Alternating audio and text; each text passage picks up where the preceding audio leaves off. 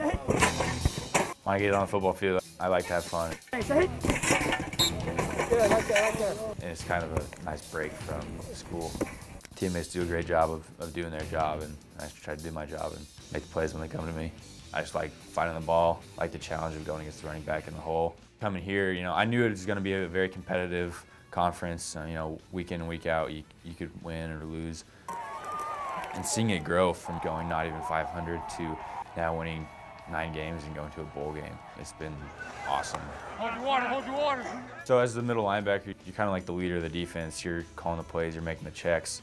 So you really got to be in your film week in and week out, making sure you know the tendencies, making sure you know the different formations and the personnel.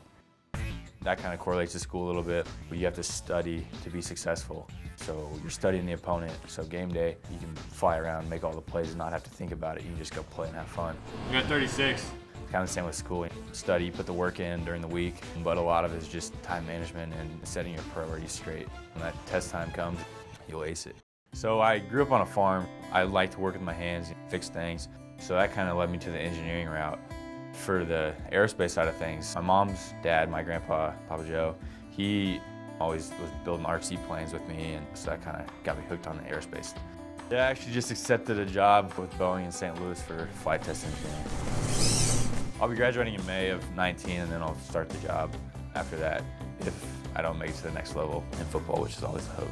A lot of times as a D2 player, you don't really get a lot of looks at going pro. So after the season concludes, we'll start training with a couple other guys from the team for like a pro day. Our #1 goal before the season started was win conference. There's also another goal, make the playoffs, make the postseason. It's awesome to still be able to play in the postseason, second time ever happening in S&T's history.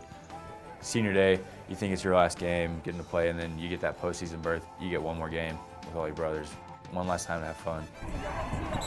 These past 5 years have been probably the best of my life so far. You make memories with people that you'll be friends for a lifetime just because athletics brought you together, and being able to see the support from all the alumni and all the emails that we're getting. The Miners are a different group of people. We know we got probably one of the hardest schools out there, and we still have to be competitive in football and still put in all the work and even more work than all the other teams. Miner stuff to me means no excuses. We're not going to back down from anything. It doesn't matter what you put in our face. We're going to bear down, go to work, get it done.